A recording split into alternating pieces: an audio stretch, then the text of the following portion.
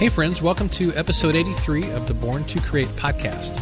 My name is Kent Sanders and I'm an author, professor, and creative consultant. This is the show where we explore the mindset, habits, and skills to help you make a bigger impact in your life and creative work. Whenever you hear the word wealthy, what image comes to mind?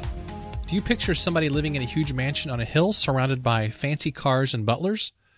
Does the word wealthy create a negative picture whenever you hear it? Are there other ways to be wealthy besides just with your finances? Well, money is a sensitive topic, especially for artists and creative entrepreneurs. But my guest today helps give us a broader and a much-needed perspective on this important topic. Her name is Deborah Meyer, and she is the author of the fantastic new book, Redefining Family Wealth, A Parent's Guide to Purposeful Living. Deb is a CPA/PFS, which means a certified public accountant/personal financial specialist, as well as a fee-only certified financial planner. She is also the owner of WorthyNest, which is an independent advisory firm dedicated to helping parents build wealth, and is the owner of SV CPA Services, which provides accounting and tax services to entrepreneurs. Deb is St. Louis University's School of Business 2019 Distinguished Young Alumni and a recipient of the 2018 AICPA Standing Ovation Award for Personal Financial Planning. Deb has been featured in the Wall Street Journal, Forbes, Yahoo Finance, and Seen in Business, and is a regular contributor to Kiplinger. Outside of work, Deb spends time with her husband Bryan and 3 sons. So, as you can see, Deb knows what she's talking about when it comes to finances. And as a first-time author, she is well qualified to talk about the creative process of writing a book. And we explore both of those topics on this episode, and we'll dive into some specifics such as why Deb wrote her new book, Redefining Family Wealth, what it means to redefine the word wealthy, and the value of living purposefully, how the message of the book can help creative entrepreneurs, why wealth is just a tool to help achieve your family's goals and help others, and much more. So check out the show notes at kentsanders.net/podcast 083. That's podcast 083. Whenever you're finished listening to the episode. Now, before we get into the conversation with Deb, I want to mention a couple of things. First of all, I would love for you to check out our Facebook group called Born to Create. You can access that by going to kentsanders.net/Facebook group. That's kentsanders.net/Facebook group. And that will redirect you right to the Facebook group. The purpose of this group is to help you on your creative journey. It's a small, intimate group. There's less than 100 people there, but I'd love to get us up to 100 as soon as possible to kind of just get over that 100-member hump. It is really a lot of fun to interact with people there, so make sure and check that out because the creative journey is not meant to be traveled alone. So I'd love for you to check that out. Now let's get on to our listener question segment. This is a question submitted by Carol Stein, and you can find her blog at addictedtojoy.blog. Carol asks, how can I help ensure that more people see my blog posts? And Carol, that is a phenomenal question, and I'm really glad that you're concerned about more people seeing your writing. A lot of writers just put their stuff out there online or on Facebook, or they write stuff and they just stick it in a drawer, and they hope that by chance somebody might see their stuff somewhere down the road. So I love the fact that you are concerned about doing some things to help your writing get in front of more eyeballs. And this is really the fundamental question that all of us deal with as writers. How do we get more readers? Well, I want to give you some suggestions today that are really practical and doable. But before we get into some practical tips, let me share this with you. I want to ask you this question, and this is really a question for all of our listeners, and that's this. What is the end goal that you want readers to have with your content? So your overall goals might include speaking, selling books, doing workshops, selling online courses, selling in-person courses or events or experiences. So whatever those goals are that you have as a writer, there's one thing that you need that will definitely help all those goals, and that is having an email list. And having an email list of subscribers is really important because where you want to be is in readers' email inboxes. For example, you can put something on Facebook and only a small percentage of your followers or friends on Facebook are going to see it. You can put something on social media and only a small percentage of the people who follow you on whatever platform it is are going to actually see that. You can send stuff out through, a paper newsletter, but that's expensive and very time consuming and very old school. you can get stuff out there in a whole bunch of different ways, but the most effective way, I believe, to get in front of readers' eyeballs is by an email list. So everybody checks their email. Everybody has multiple email accounts. Most people have their email set up on their phone. So the most certain way that you can have of getting in front of your readers is by developing an email list where you email stuff out on a regular basis, because they're going to more than likely see that email. They may not always engage with it, but they're definitely going to see it. You're going to have a much higher engagement rate over email than you will with something like social media. So I'm going to suggest that you use an email marketing service like MailChimp to develop an email list. And then you have a place on your blog where readers can subscribe to this list. I'm not going to go through all the technical details here, but the basic end result of all that process is that you can send your post, your blog post, or email newsletters, or whatever you want to send to them. You can send that directly to them via email, in addition to having those things on your blog. So it's a great way to repurpose your content. A great way to capture potential subscribers is by offering something in exchange for their email address. So, for example, if you go to my website, you'll see a pop-up that right now it says, get a free guide. It's 21 time hacks for writers. I'm actually getting ready to change that very soon. But anytime that you go to my website, you're going to see some kind of a pop-up or message that says, hey, if you give me your email address, I'll give you this guide or this PDF or this collection of resources in exchange for that.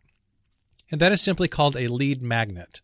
And with a lead magnet, you're focusing on solving a specific problem for your readers. So, Carol, your blog is all about finding joy. So maybe putting together a simple sheet or a simple ebook about 25 ways to find joy in your everyday life, or something like that, could be really, really helpful. When you put together a lead magnet to get subscribers to an email list, you want it to be something that is a no-brainer for them. So focus on solving a problem or giving them something that they perceive as valuable in exchange for getting that email address.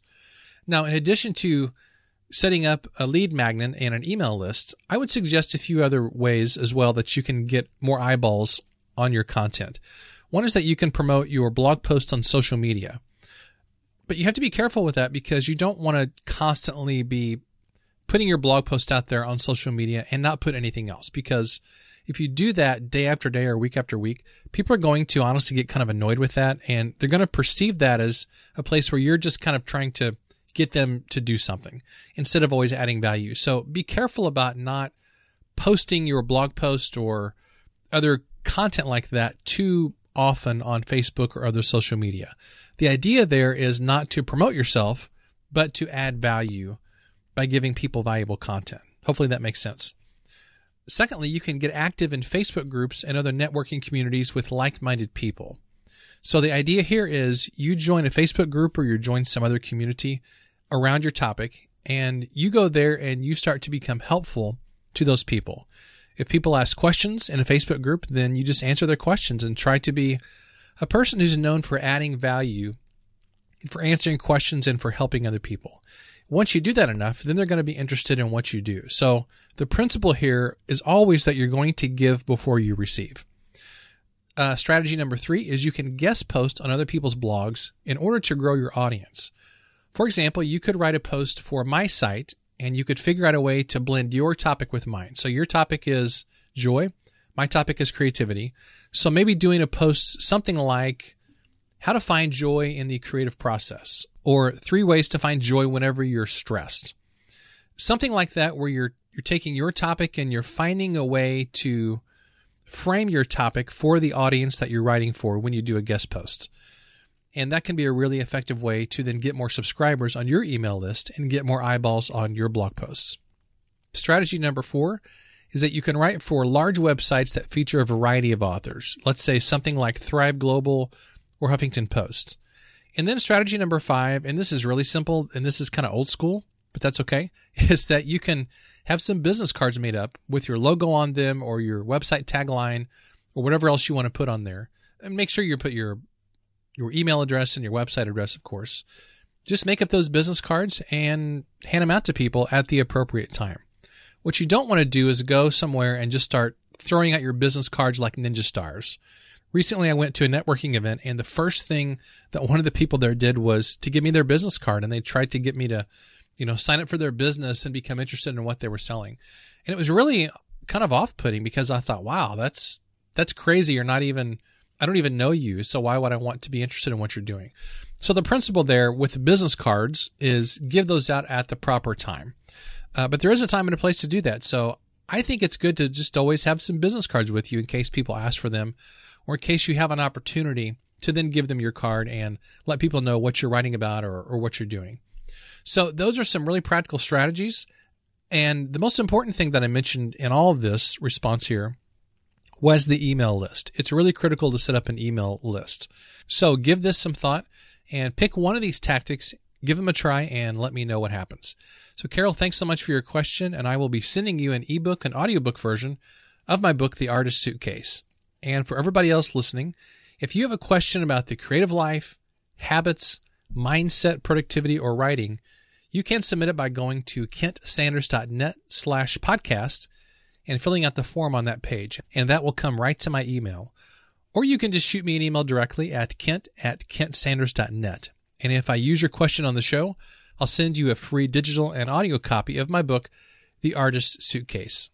All right, let's get right to the conversation with my friend, Deb Meyer. Deb, thanks for making the time to be on the show today. I've been looking forward to this for a long time, and I really appreciate you making time to do this. Thank you so much. I appreciate it, Ken. So you have a book coming out. I think the official launch date is in 2 days from when we're recording this. So this interview will actually come out next week. So this will only be like a little over a week previous to when it's coming out that we're recording this. So I know you're really excited about this book launch. Give us kind of a summary of this book. Maybe talk about why you wrote it and how you hope that it'll impact people.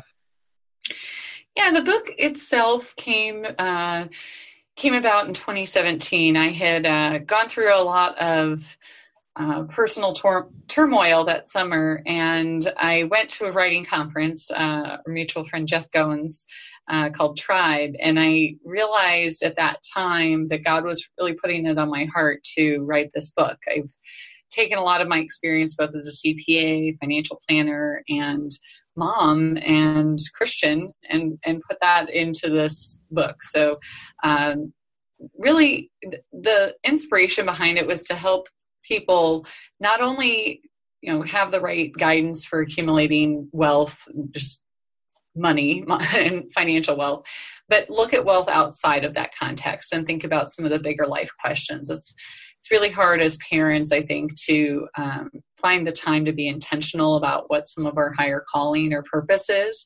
And this book gives them a chance to go through some of those questions, visioning exercises, and establishing goals that support that vision, looking at their personal values and the values that they want to pass on to their kids. So it's the book's, trying to accomplish a lot of things, but that's really the core thesis behind it. No, I love it. It's really a really good book. That's not very good grammar. It's really a really good book. I say really a lot. But I do want to compliment you on producing a really excellent book. And now I pay attention to things like, the interior layout, the cover design, and all that stuff, because all those things I think are important from a creative standpoint. So congrats on producing, not just writing a really good book, but producing a great looking book. And I think that's important. So nice job. Very nice job.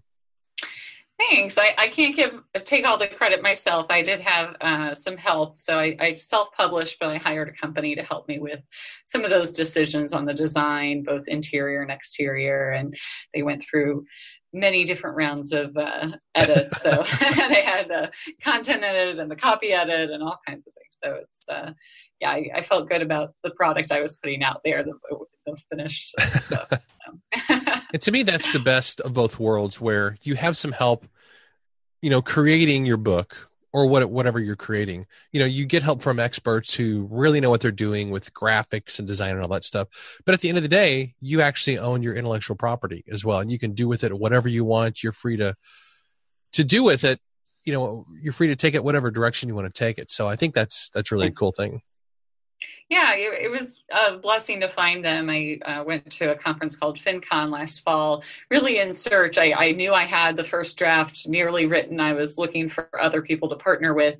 And I found Julie Broad of Book Launchers, and she had a vendor booth, and we talked, and it was just like, oh yeah, this makes a lot of sense. So nice having that. I do want to dive into kind of your process of writing the book and some things related to that. But before we do that, I want to talk for a few minutes about the actual content and the ideas in the book.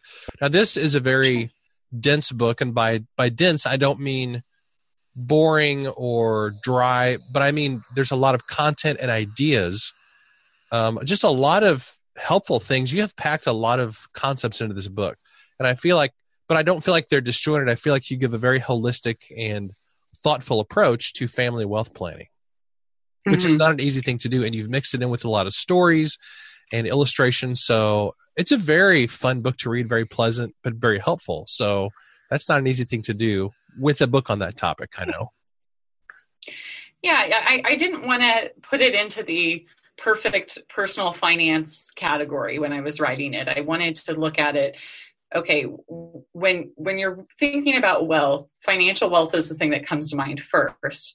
But what is that other context beyond financial wealth? What's the human and social capital that you are uniquely qualified to bring, not only to your immediate family, but broader community and even, the world? So it's taking a lot of pretty dense concepts and trying to make it more relatable and personable. So that's why I included a lot of stories as well. So when you talk to Christians or other people of faith, whatever label you want to put on it, do you ever get pushback from people on this idea of building wealth, having financial assets and so forth? Or do you think pretty much across the board people understand that is actually a good thing, and there's a lot of things you can do with money, and you're very limited without financial resources and so forth? Or do you ever get any pushback on that concept? Yeah, I think a lot of Christian communities believe that money is the root of all evil. And to be perfectly honest, that scripture verse, I look at it in a different framework. I say the love of money is the root of all evil. So if that becomes your God, yes, that's a dangerous and slippery slope. But I think there's ways to build wealth, monetary wealth, without letting that become your God. Yeah. And that's what this book lays out. It's that framework to try and figure out, okay, how can I live true to my values as a Christian who loves God and puts Him first, and still experience this realm of wealth here on earth. That's really what, the book in a nutshell. I do think it's interesting that, a lot of people quote the verse about the love of money is the root of all evil, but money is also the root of a lot of good.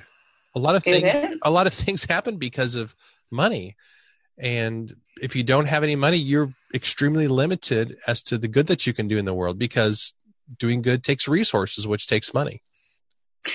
Yeah, there are resources you can give if you don't have a lot of money. Obviously, you could be volunteering your time or figuring out other ways to give back to the community. But and I do stress that in the book as well, using that as especially for families that might have some monetary wealth, but also just really want to fully serve the Lord, making sure they're volunteering their time in the best use possible, and then also bringing their kids into that as well. Yeah. But, I think the notion behind having that financial wealth and resources available to give to causes beyond ourselves, that's incredibly important. So if I'm making more money this year as an entrepreneur, I'm not feeling like, oh gosh, I'm going to be sent to hell. I just think, okay, now I have more to tithe, more to give, and support these ministries that I care deeply about. Yeah, exactly. And speaking as somebody who works at a college, a Christian college, a place where we have a large percentage of our budget is just based on donations and by the goodwill and the generosity of other people. So I'm speaking as somebody who actually, appreciates that. And we actually had a situation a few months ago. We had a big sort of gathering at the school, and somebody gave a matching gift of $60,000. Like if our offering was $60,000, they were going to match it, and that actually happened. So I thought, I want to, in my life, I want to make it my goal to be that guy who can just give a gigantic matching gift. That's a pretty cool thing. So. Yeah. One of the families I've worked with, they were very blessed. The husband went into a good career field as a doctor, and he found that they lived very frugally and they had a lot of extra to give above and beyond that 10% tithe. So for them, giving $100,000 a year to charity was within realm, and they can still work towards these other financial goals. And that was just such a inspiration and role model to me as a planner to see this level of generosity. So it was really, really impactful for me when I first, became acquainted with this family. So a lot of people listening to this show are creative entrepreneurs. In my mind, that's who the show is geared toward. I define that pretty broadly. It could be somebody who's doing music or painting or writing or trying to build a business of any kind, because creativity is involved in all those realms. If somebody is really drowning, let's say in debt, or maybe they just lost their job, and the last thing that they can emotionally think about is building wealth, where would somebody like that start? Let's say somebody who is at ground zero or below ground zero. Maybe they're just drowning, financially. Where are some places they could start to begin thinking about all these things? Yeah, I think that a lot of it is going back to some mindset around money. If you grew up in a tough childhood and you have some stumbling block of what money can do, I feel people that come from very poor childhoods, they go one of two directions.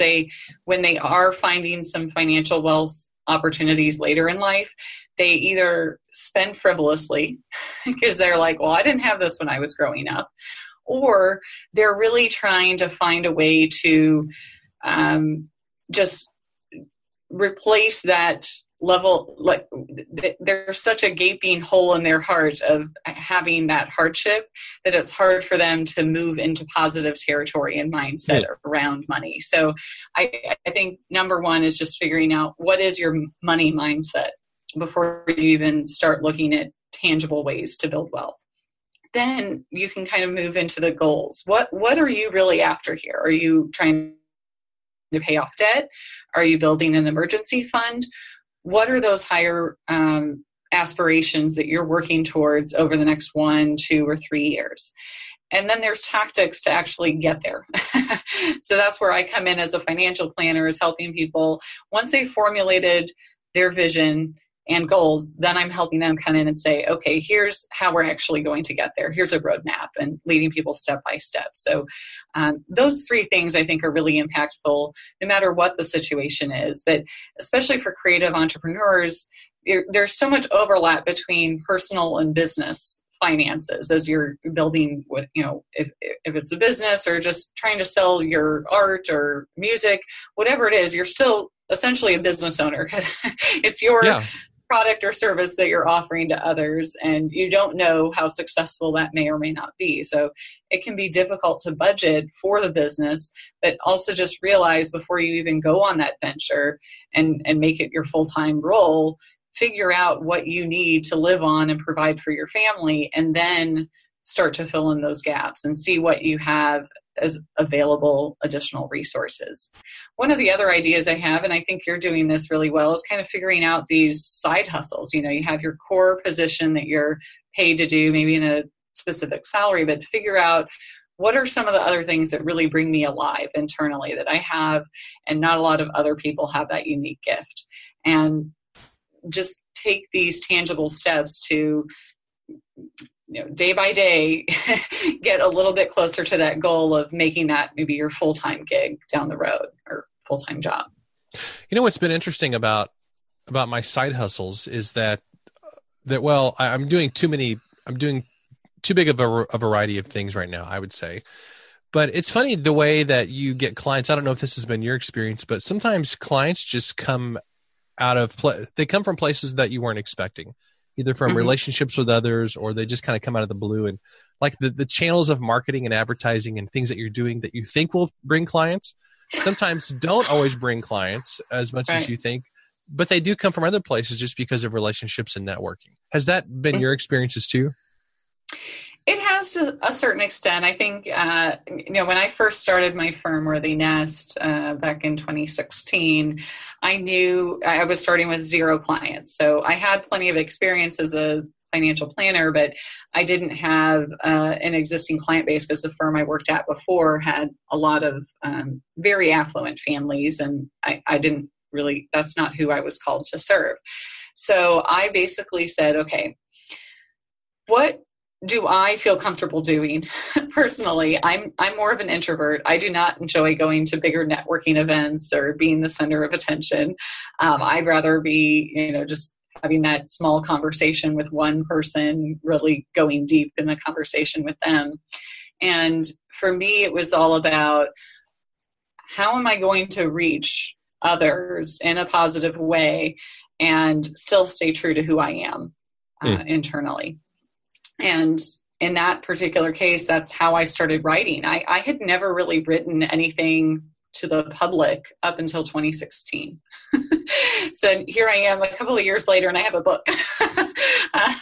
It turned into this passion. I was very blessed that someone at XY Planning Network took notice of some of my early blog articles, and they suggested me for one of the Kiplinger contributors. So I was able to start writing for Kiplinger.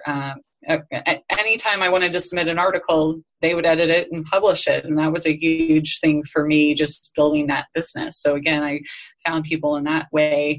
And I wasn't really knowing what it would look like when I first signed up for that. I just kind of said, okay, this is a great opportunity. Let's take it.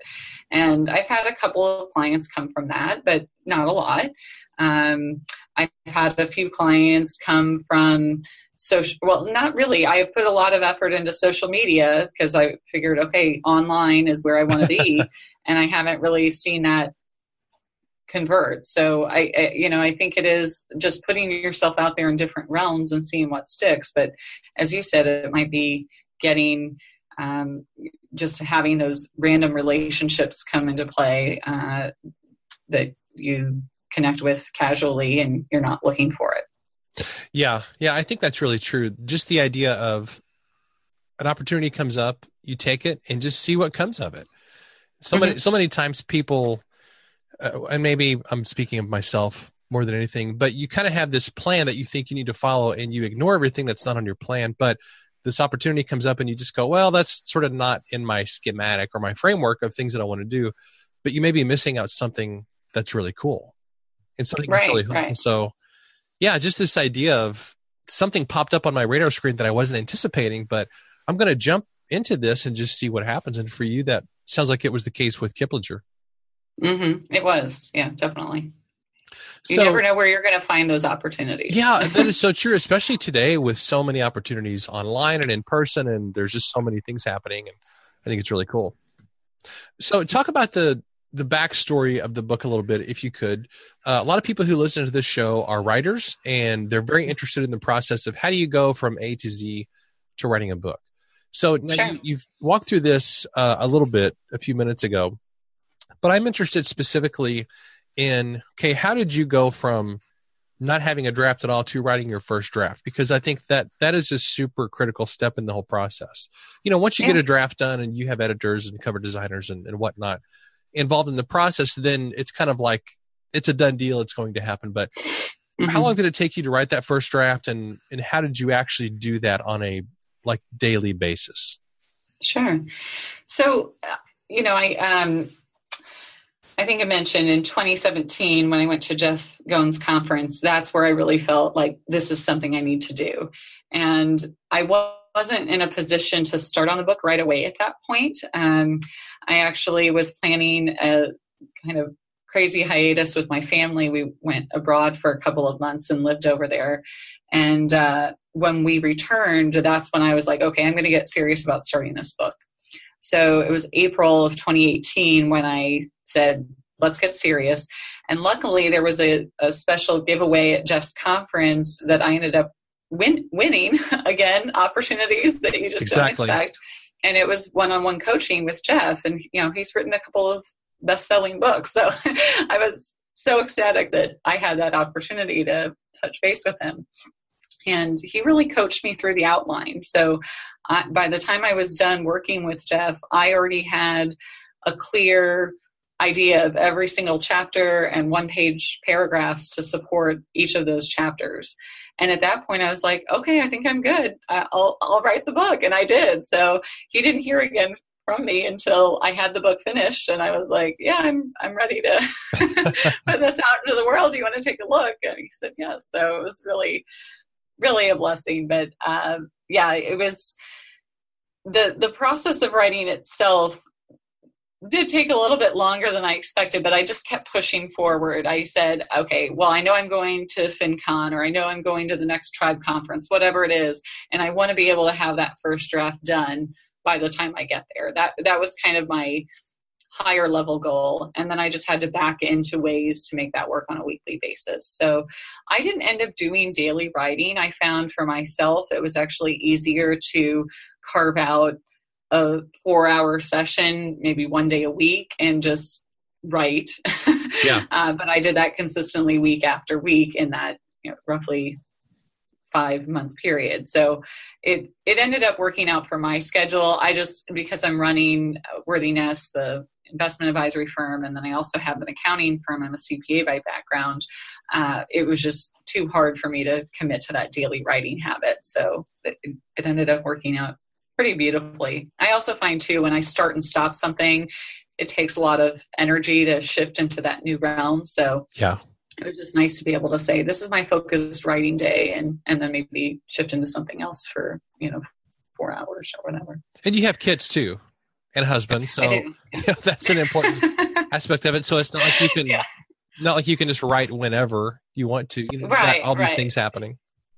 Yeah, there were a couple of times where I'm like, okay, it's the weekend, and I did not get to my writing goal during the work week. I would really love some time, and my husband was very supportive. I mean, I told him I would not have this book written had he not been there to help with the kids and making everything work. And that was a big concern. I mean, when I felt called to do this, I realized I'm in a stage of life where I have a lot to give to my family outside of the businesses. And it caused quite a bit of inner turmoil. I even had my mom, who I deeply confide in. She was just like, no, I think you're too busy. So she was not a cheerleader for me at all. And then now that it's done, she's like, okay, I'm glad you did it. There's no real right timing. And that was my point all along. I'm like, okay, the kids are going to get bigger. I don't know that our life is going to slow down as they get bigger. They're just going to be involved in more activities and things like that. So there's no perfect time to create. There's not. And man, that is such a good lesson. In fact, I'm going to write that down. That's no perfect time to create. So can you talk for a second? And I actually hadn't anticipated on asking this question, but because you're a business person and a very thoughtful one, I know that you have a strategy for this book. So in other words, a lot of people write a book and they just go, well, I'm going to write a book and I'm going to have a book. And that's sort of the end goal of it, is to have a book. But I know that in your mind, you have thought through, okay, I'm investing time, money, emotional energy into creating this book, which is a product, What are you hoping that accomplishes strategically for your business? Are you hoping that brings in clients, gives you more other opportunities for speaking, writing, coaching, whatever, kind of a whole range of things? Is that kind of part of your overall business strategy? Yeah. When I started writing, it was one of those things where I didn't know exactly where it was going to take me. And I still don't know. I to be perfectly honest, I rely a lot on signs and confirmation from God that, yes, this is the path he's calling me to. I don't envision being a speaker who's on the road every single week, just because it's unrealistic with my lifestyle at this point.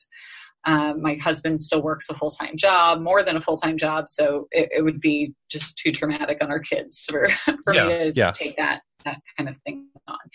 But I do, the book does open some opportunities that wouldn't have been there had I not written it.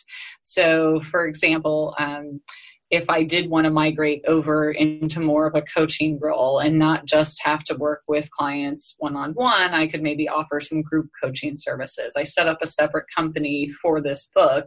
So from a compliance standpoint, I don't have any conflicts there on what I'm doing. I have very different business models for these two things. So the thought process with the book is eventually I'll have some online courses. I want it to help a lot of people. At the end of the day, it doesn't matter if that brings me more one-on-one relationships with clients. It's really, I want to find some impact for people that might not be able to hire me one-on-one. I want them to really pick up this book and say, wow, this changed me in a good way. Yes. And to have online courses that can kind of go deeper than each chapter in the book, because the book's, less than 200 pages. So it's not to go in level of someone might need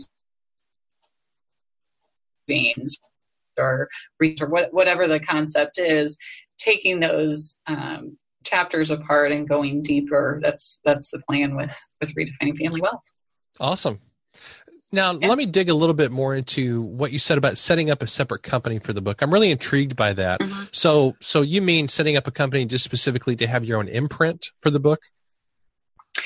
Yeah. So basically, I'll be an open book or open about this. By self-publishing, one of the recommendations that book launchers had is to set up a separate publishing company, mm-hmm. so that I have its own logo and its own name, and I chose Chasing Grace Press. So technically, I have a separate company. One of the DBAs is Chasing Grace Press. Another DBA, doing business as, is Redefining Family Wealth. So I'm housing it under an LLC, but then just creating different DBAs depending on which thing it's going after. So right now I don't have a website for Chasing Grace Press. I just have the logo that's imprinted in the book. But see, I think that's a very smart business decision because, and you have your own ISBN for this book, like you had to purchase those, or the company did. Okay. So now you can go to other printers. A lot of people just go through Amazon and you're kind of stuck with whatever Amazon gives you as far as your ISBN and so forth. So yeah, I love how you've done that because it gives you way more opportunities.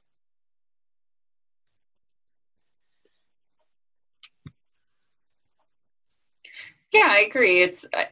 Some of it was intentional, but some of it was just really following the guidance of book launchers. Yeah. And Julie Broad, the founder of Book Launchers, she actually being a top seller on Amazon for sometime around her launch week, and then she's now coaching other authors on how to who are typically it's people who are already entrepreneurs who have established businesses, and then they want to do this book as well. So it was really just following her guidance. But I wanted to hear from the experts first before I kind of ventured out and just tried to figure it all out on my own. Yeah. That was definitely key. You saved a lot of time, I'm sure. It's still time consuming, no doubt, but it's definitely been nice just having a guided roadmap. So as we start to wind this down, let's dive into the topic of creativity a little bit. I would love to know, what is one habit or practice that has contributed the most to your success? Gosh, I think the habit that's most contributed is just having the discipline to carve out that creative time. So when I am faced with a busy schedule, I use Google Calendar as an example to just block all of my work days. And I have every Monday from 3 to 5, I'm going to write my next blog post. When I was constructing the book, I had, a set day each week that I was going to spend at least 4 hours writing. So for me, it was just carving out that time intentionally in my schedule to be creative, or in my case, it's just writing is my kind of creative outlet. But I also recognize that creativity can spark at other times. So if I'm out for a walk or I'm exercising just in the gym, I occasionally, will be listening to a podcast and suddenly have like, oh my gosh, there's another aha moment. So I think you just have to be open to having a little bit of structure around what that time is going to be each week for you, but also have the opportunity to see there might be some other things that pop up that are creative moments, and just making sure to write that down so you can follow up on it later during your more designated creative time. As you think back, at least that's worked for me. Yeah, I think that's fantastic. Just the idea of scheduling your creative time, mm-hmm. and just being disciplined with that and seeing what happens. Yeah, yeah. So can you talk about Yeah, and I'm sure that goes against what a lot of other creative. Oh, I'm sorry. Oh, no, go ahead. I'm sure that goes a lot against what other creatives might be thinking. Because when I think of creative persons, I think, okay, they're just doing things on a whim. I never considered myself creative until I started writing, and then I was kind of like, oh, maybe I can do this. So I think having that kind of analytical brain has helped me in some regards, getting a little bit more structure around the creative process. Well, structure is a good thing. Nothing really gets accomplished without structure. Yeah. Can you talk about a creative disappointment that you've had in your life and how you dealt with it? Yeah, I mean, I think there have been times where I've just looked at the work I put out. And again, I feel like writing has come a little bit more naturally to me, but as a young child, I never felt like I was creative or special in that regard. Like it just wasn't even on my radar, because I was like, I'm good at math, and that's about it. So I think it was just coming over that childhood fear that, yes, I can be a creative person as well, and still find fulfillment in some of these other outlets that weren't more of the traditional, math, science, reading, whatever that you learn in school. School was always such an important part of my upbringing that I was clouded by that. And then as an adult, there have been times where I write something and no one comments on it, no one likes it, nothing. And then I'm like, okay, they must have hated it. So just figuring out, is there something that I need to change within the writing style to make it a little bit more appealing or get more engagement?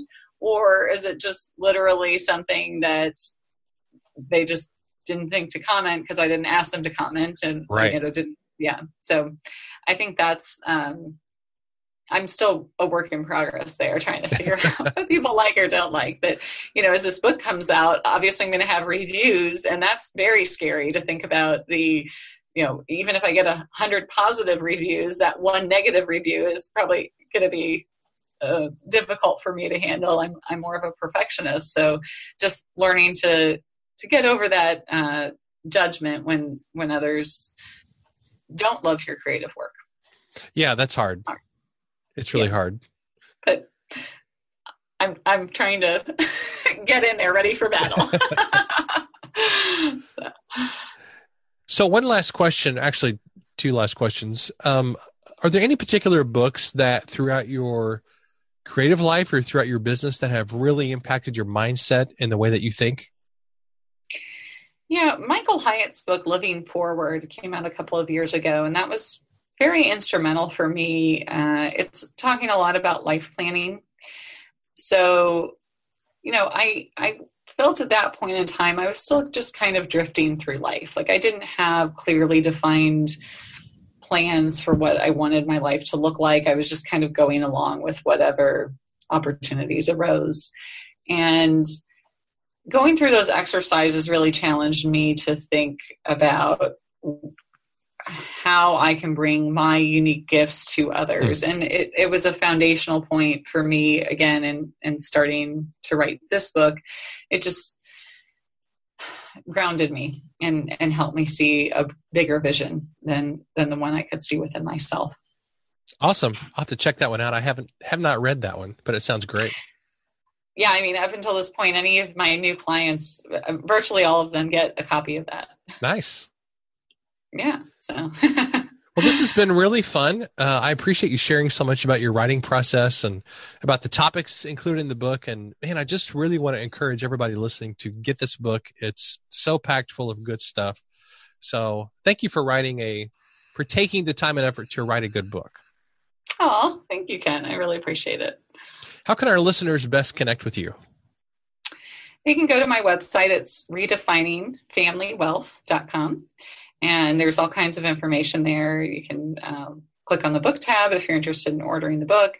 There's a blog section that's very detailed. It even kind of separates out section by section. One's foundation, another's goal setting.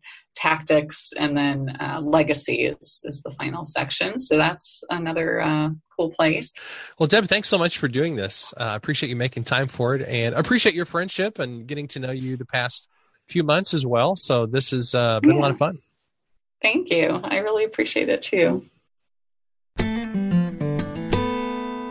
I hope you enjoyed my conversation with Deb Meyer.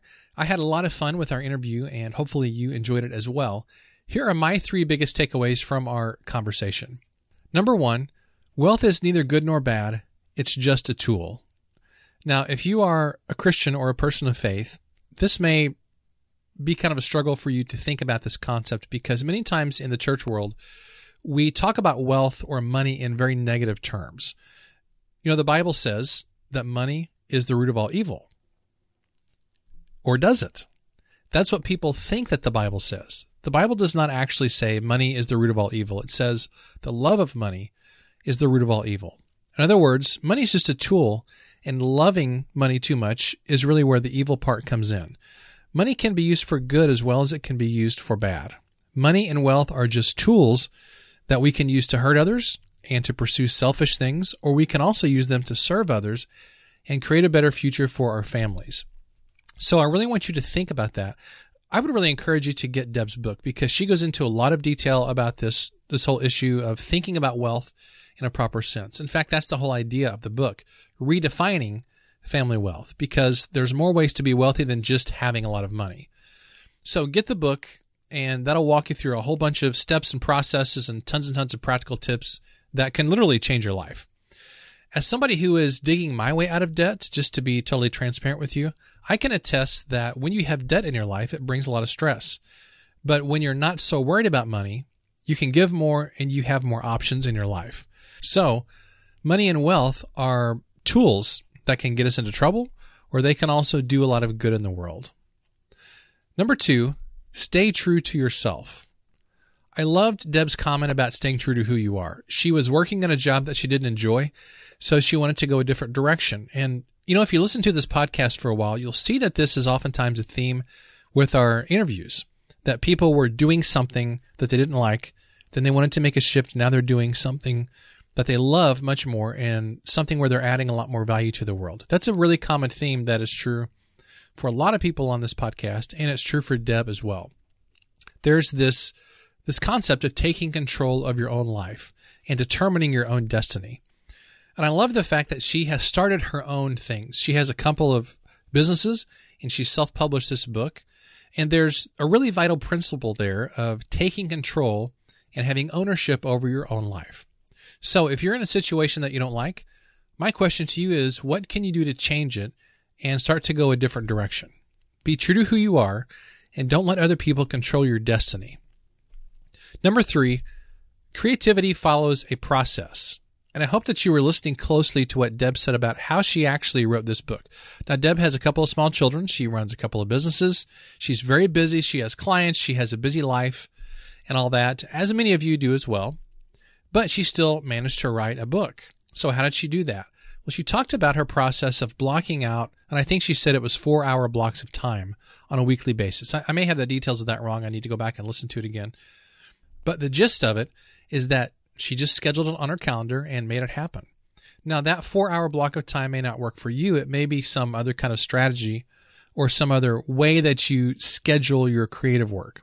But the point is, do what works for you. There's no perfect time to create. You just put it on your calendar and then you do it. This is what professionals do. If you're an amateur creative or an amateur artist, you just create whenever you feel like it, or whenever you feel the whim, or whenever the muse strikes you, or whenever you, quote unquote, have some extra time, which none of us ever seem to have. But professionals create on demand. We set times to do it, and we show up, and it may not be perfect, and we may not always be in the mood, or always feeling 100% energetic or whatever, but we do it because that's what professionals do. So those are 3 things that really impacted me from this episode. And man, this was a great interview. I just really, really enjoyed it. Well, friends, that wraps up this episode of the podcast. I want to extend a huge thank you to Deb Meyer for taking the time out of her really busy schedule to share in this amazing conversation. You can find the show notes at kentsanders.net/podcast083. And most of all, thank you for listening. You are the reason this show exists. And there's so many podcasts out there. I think there's something like 600,000 unique podcasts that you can listen to today. Now, not all those are active, and some of those are older shows and whatnot, but wow, there's so much content to listen to these days. So it's really a huge honor that you're listening to this episode today. So thank you. I would love to hear your thoughts on the show. What do you like or not like, and what do you find helpful or not helpful? Let me know. You can shoot me an email at kent@kentsanders.net, and if you have any suggestions for guests, let me know that as well. I also want to encourage you to subscribe to the show. That is the best way to make sure that you don't miss out on future episodes. You can subscribe on Apple Podcasts, Google Play, or your favorite podcast app. You can find lots more resources to help you unlock your creative genius at kentsanders.net. Until next time, remember that you were born to create and designed to make a difference. Now go create something awesome.